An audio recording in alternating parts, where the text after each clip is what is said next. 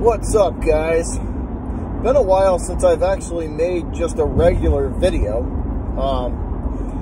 but we're going to start getting back into that. I just wanted to come on here. I'm driving north currently at the moment on Route 93, headed into New Hampshire, and had a little bit of free time, so let's chat a little bit. Let's talk some Boston sports, in particular the Patriots and the Tom Brady situation, or Brady Watch, as they're calling it here in the Boston area.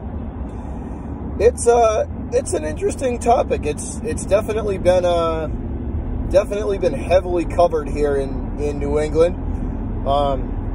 It would be very weird to see Brady in another uniform. That's a fact. You know, playing 19 seasons, you know, for one team is a hell of an accomplishment, and you just don't really see that in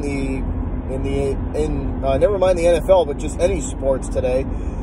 That's an accomplishment, to spend that much time with one team and accomplish what Brady has accomplished in his time here, the 6 Super Bowl wins. It's definitely a once in a generational type player,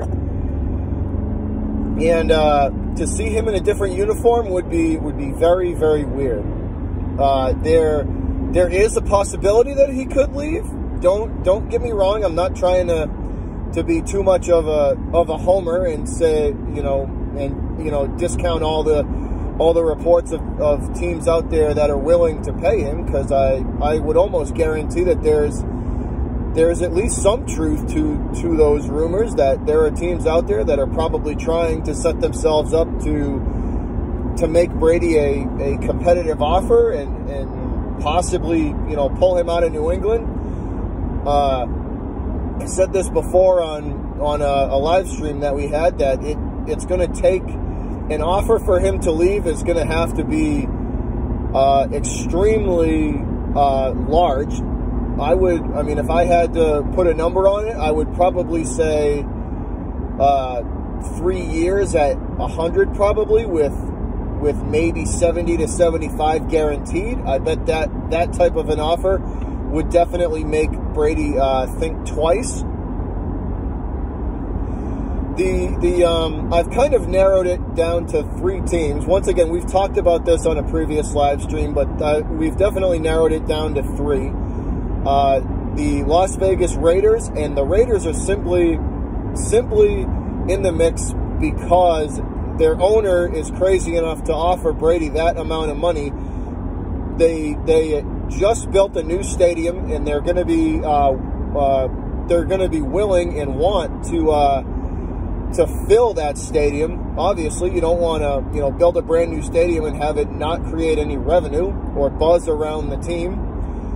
So a move like bringing Brady to the Raiders would for sure create buzz and definitely put people in the stadium and put them, put butts in seats.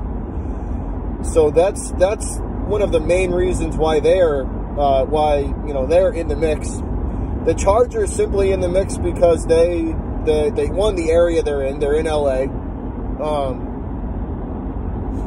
They're in LA, so they're in a warmer climate, and I think for years now Giselle has wanted out of the cold, and to get kind of in a nicer environment and be able to be in a big market city like LA, and to build her brand. Also, Brady, after his contract expires, LA would set him up well to build up the TB12 brand. So the Chargers are in the mix there. I do think there are other factors. I think if he went to the Chargers, he would want to go. He would want to go with Josh McDaniels. I've said that also on a previous live stream, that if Brady does go to the Chargers, I think McDaniels goes with him, and the Chargers fire their head coach. But that's the scenario for LA. And Sorry, guys, lost my train of thought for a second. So LA, the Raiders, and then the last and final team outside of re-signing with the Patriots would be the Tennessee Titans. And obviously, Mike Vrabel being the head coach there, he has, you know, an extremely good rapport with him. They've won Super Bowls together, so that's a big upside for them. The Titans are set up in kind of a win now mode. They have a team that's ready to go and basically ready to compete for, you know, an AFC title again. They were right there this year. They just couldn't keep up in the second half with the Chiefs. But I think with Brady at the helm and working with the offense working with the offensive weapons that he has in Tennessee, I think that could be a different story. You know, the ending of that Charger game, if Brady was on that team, the end of that Titan game and Titan and Chiefs game could possibly have been a different story there. So, I mean, and then, you know, last but not least, you have the Patriots and you know, their offer the reports say that they offered him, you know, 2 years at $30 million, and he turned it down. But the willingness that they would have to go above 30, I don't know how willing they would actually be to go above that $30 million mark. With Kraft's comments, you know, basically stating that Brady, you know, they were going to let Brady test free agency. That kind of tells me that they would kind of balk at you know, going over that $30 million mark. I think this comes down to really two things. Does Brady have enough guts and enough balls to actually leave New England and try and strike out or strike it rich with another team? You know, win a Super Bowl with another team. Does he have the guts and the balls to do that? I don't really know. I don't have the answer to that question. We're gonna have to just kind of wait and find out, and then. Are the other half of that would be, are the Patriots willing to let, you know, the greatest quarterback to ever play walk out the door? Is Bob Kraft willing to kind of swallow that pride and that relationship that he has with Brady and let him walk out the door? Because there's going to be a large portion of Pat's Nation that would be pretty upset with that call. There's a lot of people that probably wouldn't like that. I could almost guarantee that there would be a large part of Patriots Nation that would not be very happy with the decision to let Brady walk and the decision to not pay Tom. It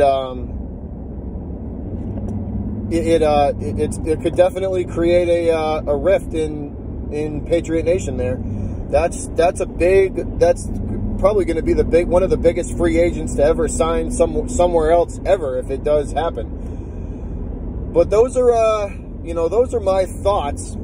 Me personally, I do think that he's going to re-sign with the Pats. I do think that that the Patriots will get him back. I don't see him leaving. They'll figure some sort of deal out where they don't have to pay him much, or they'll promise him, you know, that they're gonna get him some weapons, and there'll be something in writing saying that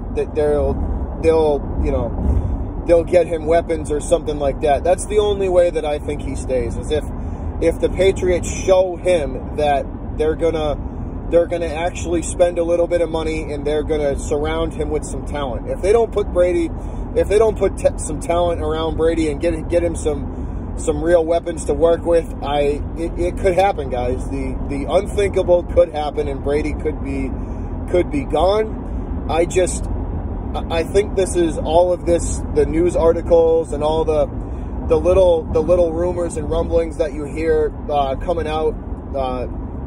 I think it's just game of chicken from both sides, from Team Belichick and Team Brady, and they're just trying to poke and prod at each other and see who really does have the most leverage in this argument. But once again, I don't see him leaving. Those are my thoughts on Brady. I hope you all have a good weekend, guys. I will see you back Sunday night, and y'all have a good one. Take it easy. Butchers, Block, and Patriots Talk. Your boy Bobby, and I'm out of here, guys. Peace.